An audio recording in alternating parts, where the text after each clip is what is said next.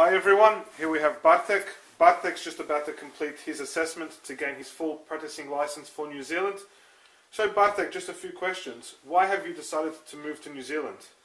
Because there's less traffic, less people, it's less congestion than London, and it's got beautiful scenery and it's basically very appealing. Awesome.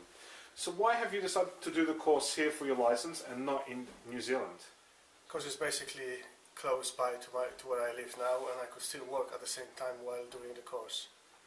And how did you find the course? How did you find the home study and then the 8 days here in Isleworth? The coursework was very good. It was very well laid out. The book was very helpful, and the home study was, as long as you basically studied, it was easily doable. And how do you think you went in the assessments? I think it went pretty good.